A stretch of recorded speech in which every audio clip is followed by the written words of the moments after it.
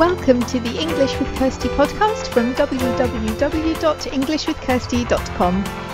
Here I'll be sharing with you tips, information and other learning resources so that you can improve your business English.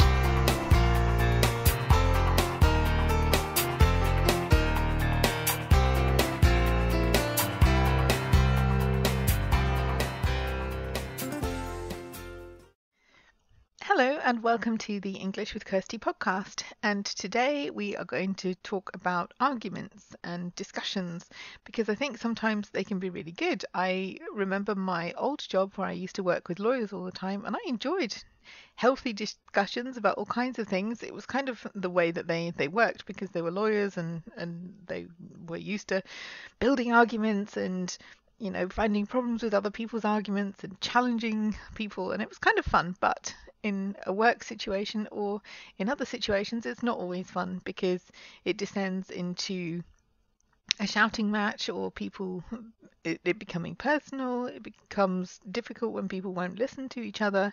So I started writing things not to do when you want to win an argument or when you're having a discussion, and I thought it was going to be like a 10-point list or something, and then it became a 12-point list, and then a 16-point list, and in the end I had a 20-point list. And they're all things that I witnessed recently that people do that make it difficult for those around them to either feel good about themselves or just to get their point across or to be part of the discussion.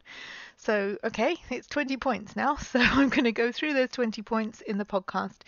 If you want to see this written down, there is a blog article about this as well, so I will link the blog article on the podcast page, and you'll be able to look for it there. And I need to just check what episode this is because I didn't do it before I started recording. Okay, it's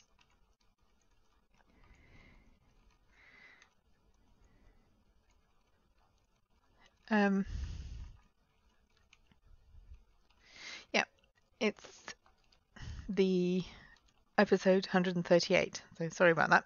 Episode 138. So that means that if you go to englishwithkirsty.com/podcast/episode 138, you'll also be able to find the link to this article. Okay, so the first thing you shouldn't do, don't raise your voice. And that's important because nobody likes being shouted at. It's the same for whether you're at school or wherever you are. If somebody shouts at you, it's like saying that they're more important. And the person who shouts the loudest isn't necessarily the person with the best ideas. It's just if you have to result to winning the argument by being loudest, then what does that say about you? That doesn't say that you have the best ideas. It just means that you're kind of rude and you don't have any better arguments, so you just shout at people. So that's not a good way to get people to listen to you, to force people listening to you by hurting their ears.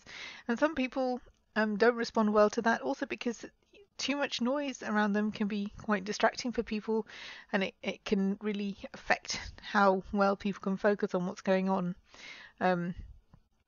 I don't like a lot of loud noise around me, and I know I'm not the only one. So number 2, don't refuse to listen or ignore or acknowledge the other person's point of view.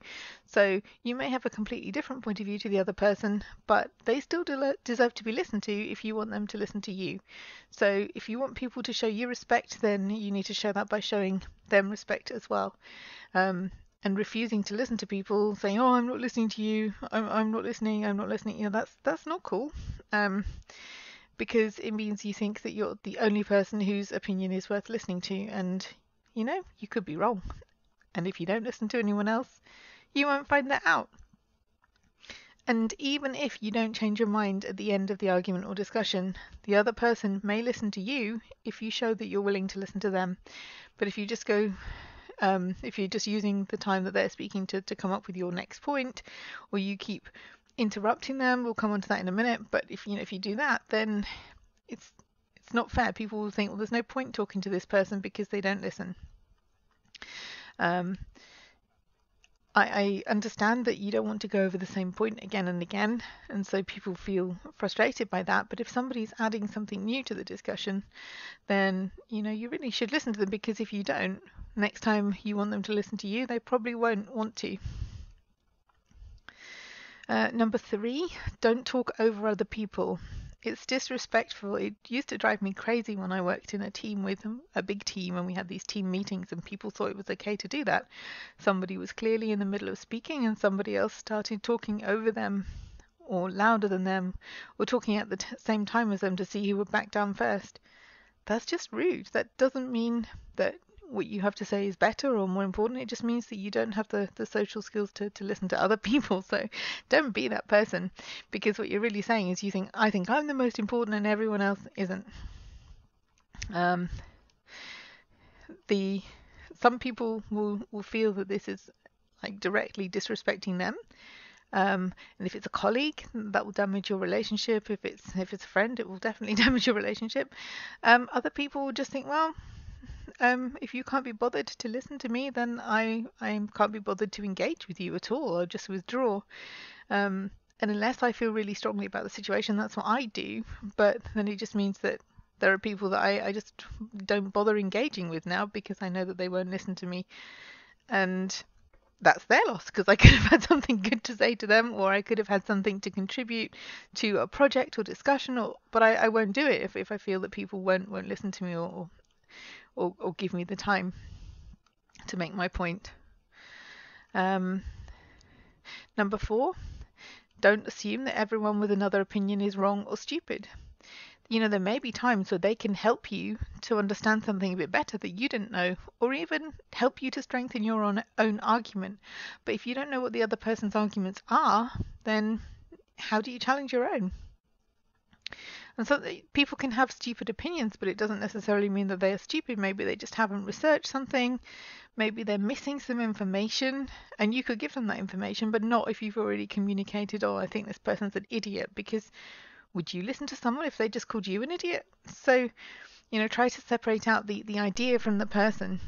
And maybe the idea as it stands at the moment isn't a very good idea, but it could be tweaked slightly, it could be changed, and then it could work. So if you dismiss an idea straight away because you think it's a bad idea, instead of doing that, why not think, okay, is there anything about this idea that we could use?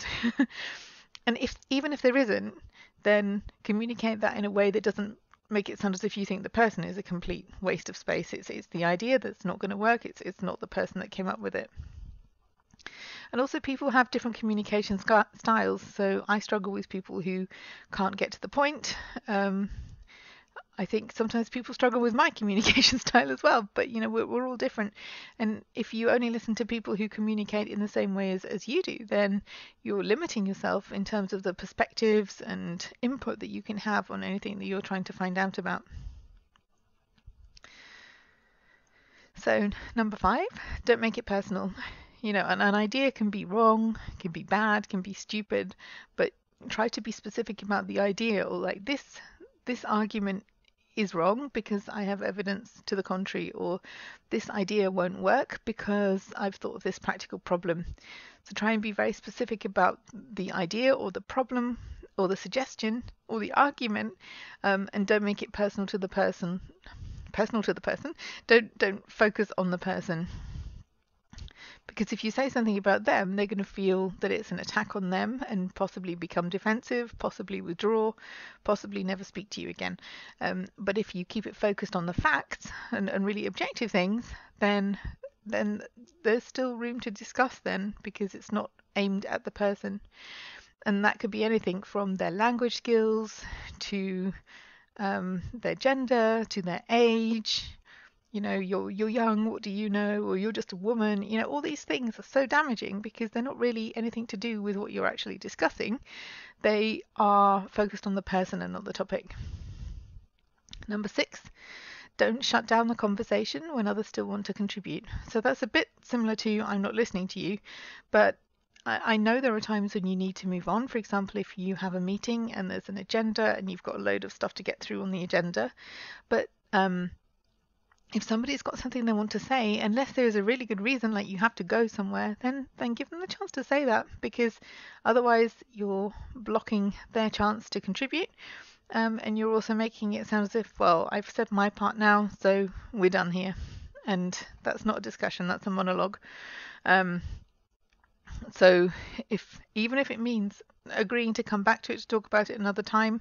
Again, I'm not talking about going over the same things again and again, but if there's new information, then make time for that. Even if it isn't immediately, then you can come back to it. It doesn't have to be that once you've said your bit, then everybody else has to be quiet, because they may have something else good to say and you won't know about that if you don't give them the chance to express it. Number 7, don't monopolize a conversation. So you may have a lot to say and you may use a lot of words to say what you want to say, more so than other people, but whether you're with just one other person or a load of other people, try not to monopolize a conversation. Try to condense what you want to say down to less words, if that will help, but also just try to make sure that other people have the chance to speak as well, particularly ones who don't put themselves forward as much. Number 8, don't keep going past the point where it makes sense. So unlike number 6, we were saying don't cut it off too soon. If you are just going over the same old ground again and again, that isn't helpful, because it's a kind of a waste of time. If people are just saying the same things again, you need to come to the point where, okay, we don't agree about this, let's just accept that. Maybe a decision needs to be made. Maybe that's a vote, maybe that's the person with the most authority, however it gets done. There is a point where having a discussion has reached its useful point, and going beyond that is not helpful. So if you're in that situation, if you've already made a point, don't find lots of other ways to make that point. If you've made a point and people don't want to listen to it, then there's a time to move on, because otherwise you're just digging a hole that's deeper and deeper, and it's not getting anywhere. Number 9, don't repeat the same thing and again. We've just touched on that. It's boring. This can be a point, or it can just be like, no. Some people do that, and it's infuriating, because like you just want to you just want to make them stop. Repeating the same thing over and over again is kind of what children do, and if you're an adult, then you need to be past the stage of what children do. Either find another way to say it if you really think people don't understand, but don't just repeat the same thing again. Number 10, don't make other people feel that their points aren't valid. And this is kind of similar to not making it personal, but this is now focusing on the point. There's a saying, people will forget what you said, what you did, but they won't forget how you made them feel. And that's true as well, because if you make somebody feel that they've just been completely ignored or disrespected or laughed at or whatever it is, that negative emotion will stay with them in association with you. So whenever they see your name or hear your voice or see you, they'll think, oh yeah, that's the person that made me feel really whatever. They may get over it, they may not care, but for some people, it's nobody likes to feel that they haven't been valued in a conversation. So it can be that you do know more than somebody else about a situation. It's infuriating that they're talking as if they know things, and I know from experience that it's hard to talk about it in a reasonable way when you know somebody's just heard something and they haven't actually researched it, or they're talking about something that has nothing to do with their life or experience, and talking as if they know what they're talking about. That is incredibly annoying.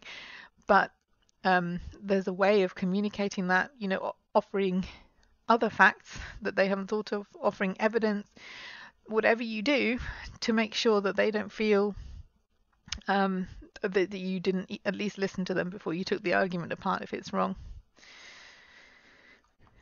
So even if you were right in what you were saying, if you may need to work with that person again, and there are some people that I can think of in my past that I did not enjoy working with at all, but there's a way to keep conversations going where you don't completely alienate that person, because even if you're right and the rest of the room agrees with you that you're right, if you've ruined that relationship, whether that's at work or anywhere else, just to prove a point, was it worth it? Especially, in your personal life, it's a bit easier because you can maybe never see that person again and feel fine about it. But if it's at work, there may be a time when you need something from that person, or you have to work with them collaboratively on something else. And if you just burn all your bridges and destroy all the relationships just to be right, then at some point being right isn't isn't as valuable anymore because you don't have people around you that will be willing to work with you or to listen to you. Number 11, don't use language or information that other people won't understand, because it's not cool. If you've got a really good vocabulary, then you should be able to adapt that vocabulary to suit your audience. And if you use a load of acronyms that the other person hasn't heard of, or even just a load of long words that the other person doesn't understand, you can win the argument by silencing them, but you haven't won them over. You haven't got them to explain why you don't agree with them. You haven't got them to understand why you don't agree with them. You haven't explained it properly to them. So, you know, if you've got a bigger vocabulary, then you've got more responsibility. You've got more words that you can use to get your points across. And you shouldn't make people feel small so that they stop speaking just because you know how to use some long words. Number 12, don't lose your temper. And this is hard. It's really hard because sometimes people push your buttons. They know the things to say that wind you up, and sometimes you lose it. I mean, I think everybody has, but the idea is to try and de-escalate the situation before it gets that far. Try and take yourself out of the situation before it gets that far. Because if somebody sees you losing your temper, it makes you quite vulnerable, because they see this really emotional response. And I know it's harder for some people than others to keep a lid on emotions, but the problem with allowing them to see them isn't just that you become vulnerable, but it's also they know how to do it again. So that can be used against you. So it's also like a self-preservation technique if you don't lose your temper, because people don't know what your buttons are, then they can't push them on purpose. But speaking practically, if there's something you can do to get yourself out of the situation, to go somewhere else, to cool down a bit, then it's better to do that. Or if there's somebody that you can talk to that can maybe come in and help, or to shut down the conversation. I was saying before that you shouldn't do that before people are finished, but if tensions are running really high and people's tempers are beginning to fray, then sometimes it is good to say, okay, let's stop it here because we're not getting anywhere. We can come back to this if that's appropriate, but there is a point where pulling the plug on a conversation before it gets to the point where people lose their tempers is a good thing, because then people can go away, think about their reactions, how they want to respond, and come back and deal with the situation with a clearer head. Number 13, don't ask too many questions without giving the other person a chance to respond. I've seen people do this. It's really bad because particularly for some people it's difficult to process a lot of questions at once. I mean, for anyone it's difficult because if you ask me 5 questions and then stop speaking, which one do I answer first? Does that mean you don't care about my answers to the questions because you didn't give me the chance to answer them? And some people, if you know that they have difficulty processing a number of questions at once, then you're setting them up to fail by asking a lot of questions without giving them time to think, and that's not fair either. That's not a good way to participate in a discussion. Number 14, don't be defensive. And this is more about what you think people are saying. So maybe somebody is criticizing a project or an idea, and you take it personally because you've been working on this for the last few months, or the way something was done. They might have an idea to make it more effective, but you see this is something that you set up, so you feel protective towards it.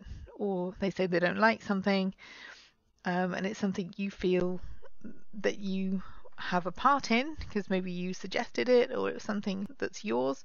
And sometimes people can respond really defensively because they think that they're being attacked and not the idea or the logo or the name for something.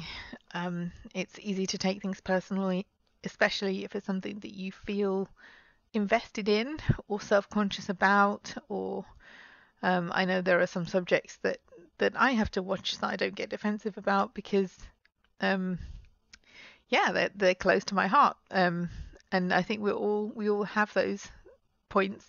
I think we just have to ask ourselves the question, is this really meant as an insult to me, or is this a more general thing that I'm taking personally because I'm sensitive about it? And I think one of the best ways to find that out is to ask a further question if you're not sure. What did you mean by that, or why do you think that? Because then maybe it is a personal attack, and that will be clear, and then at least you know it is, rather than assuming that it was. But it could just be that there was a misunderstanding, or it could just be that somebody genuinely wants to make things better. I mean, I'm one of those people that often sees ways to make things more efficient or to run better. I'm really a kind of systems person, and I've learned how to temper that, because if you just go straight into a new job and tell the office how things could be so much better if we did this and this and this, and that's not going to work. But some people just feel good when they can see a way to make things work better, and people sometimes clash with people like that because the other people see it as an insult to them or the way that they do things. And number 15, don't make assumptions about what the other person means, because if you're not sure, and there's two ways of understanding something, the way that is not good for you and the way that is just is less critical, then find out exactly what they mean. If they say what they mean and you don't like it, well, then that's different. But I think sometimes people assume that based on what people say that they support a certain, I don't know, a certain political group, or that they have an agenda when maybe they don't. So if you're not sure about something, then it's best to ask rather than to build your response on assumptions, because the assumptions may or may not be right. Number 16, don't fill every silence. And this is particularly true because I work a lot of the time with people who don't have English as their native language. But even for people who do, some people need a bit of time, whether that's time to process what you've just told them, or to think about how they're going to respond to that, or just to take in all the possible options and to work out what they think. Sometimes people do need this time, and if you jump into every silence with more words, that can become quite overwhelming for some people, and it makes it harder for them to engage and be involved in the discussion, because they just get words and words and words, and there's no chance to think or to have that couple of seconds just to collect themselves and to respond. So maybe you're not like that and you don't understand why other people need this time, but some people do. So don't fill every silence with more words. Give the other person or other people some chance to respond in their own time as well. I don't mean leave it for a few, like 5 minutes or something, but silence doesn't have to be a bad thing. It's just a time when we can think about what we've just heard and how we're going to respond to it. And sometimes including silence is a good thing, because it makes people be a bit less hot-headed sometimes if you just take a few seconds to reflect before you start again. Number 17, don't make generalizations. So this carries on with the point I made earlier about being specific. So don't say like, oh, you always do that. You never listen to me. Always and never are two words that are not really good in discussions like this, because they're, it's kind of writing the person off. Oh, you always say that. You always get things wrong. You never, I don't know, have better ideas. Whatever it is, always and never. Try to avoid them. Try to be really specific about, even if you want to bring in other examples, like, oh, we had this conversation last week as well. So, you can refer to other things that have happened. But that, again, is a specific situation last week rather than you always do that, because that just becomes personal attack again, rather than bringing in other examples of perhaps the same problem. And sometimes people don't see the similarities. If you've got quite different situations that are similar for you, they might not be similar for the other people as well. Number 18, don't talk before you know what you want to say. And I'm not saying you have to write out beautiful bullet points before you start speaking, but if you're going to contribute something, then at least know what your basic point is, because the problem that I find with this is that sometimes people, especially people who do talk a lot, and who tend to dominate conversations, will start talking and thinking at the same time as they're talking, and it A, takes longer because they're still thinking of what they want to say, but B, there might be people who are waiting who know what they want to say, and let them go first while you're thinking about what you want to say. Don't always jump in to make sure that you have everyone's attention before you know what it is that you want to say. Number 19, don't ignore the quiet people. So this is again, people are quiet for different reasons. Sometimes they genuinely don't have anything to say. Sometimes they don't want to compete. If other people are shouting and getting louder, then some people just won't want to compete with that. Some people use less words, so they only speak when they have something to say. Some people are shy and they need encouraging out of their shells and persuading that it is okay to join in. Some people need to be encouraged to do that, otherwise they won't volunteer to do it themselves. But if you've got maybe 5 or 6 people in a discussion, try to include the people that haven't said very much, or ask them what they think, because they may have a really good idea, and also it's inclusive, so you don't want to, it shouldn't be the people that shout the loudest that get listened to the most. And the last one is a bit of an extended point 20, because it's not just one point, it's don't forget to ask yourself these questions. So if you're having a discussion or an argument or whatever it is, what do you want to achieve? Is it just you want somebody to do something, to agree to something, to agree not to do something, or just to listen to you, just to hear your point? What is it that you want to get out of it at the end? If you had to write down, what do you want the other people around you to do, or know, or think, or have listened to? What is that one thing that you want to get out of it? Is it achievable? Because if it's not, maybe having the whole discussion is kind of pointless anyway. I can think of some people that, for example, political discussions, it's just not worth discussing anything with them, because I know they won't listen, so I'm not going to do it. I can respect people who have different opinions to mine, but if I think that other person won't even listen, then for me, it's not worth it. If it's something at work and you need people to listen because you won't be able to do your job if you haven't got some information or got something done, then that is worth it, or is achievable. If you maybe bring more people in or bring more information, but ask yourself, is it worth it? Is it worth the hassle? And if it is, then you can move on to is it worth it? Is it worth damaging a relationship for being right about a point that in the grand scheme of things isn't that important? And that's true whether it's a business or a personal relationship. Is it worth damaging that relationship just to be right about one point? Is there anyone else who can help? I don't mean bringing a load of colleagues to gang up on someone, but if somebody else would be able to explain it in a way that the other person would listen to, if there was someone who had more experience or something, then is there anyone who can help you if you're feeling that you're not getting anywhere?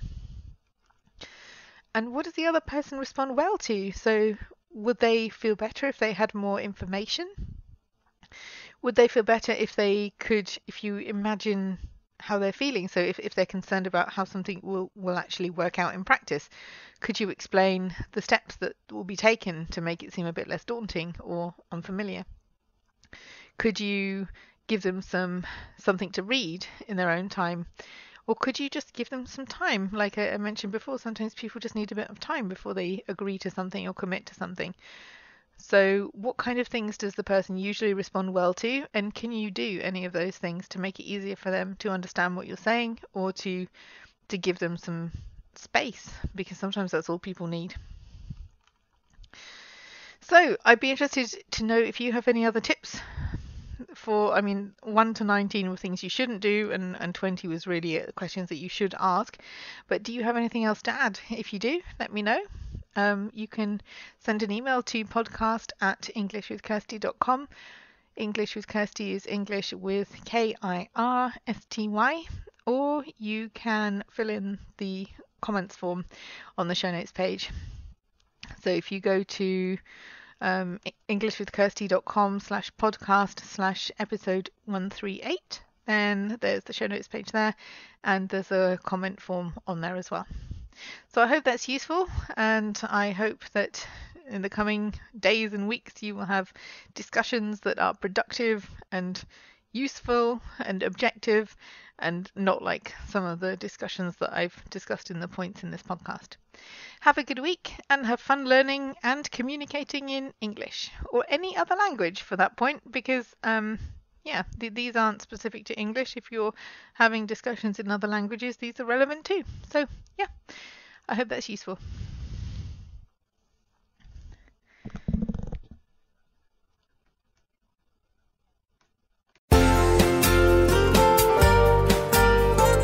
I hope you enjoyed this episode of the English with Kirsty podcast. If you have any questions or comments, my email address is kirsty@englishwithkirsty.com, or you can go to www.englishwithkirsty.com/podcast, where you'll find information about the individual episodes.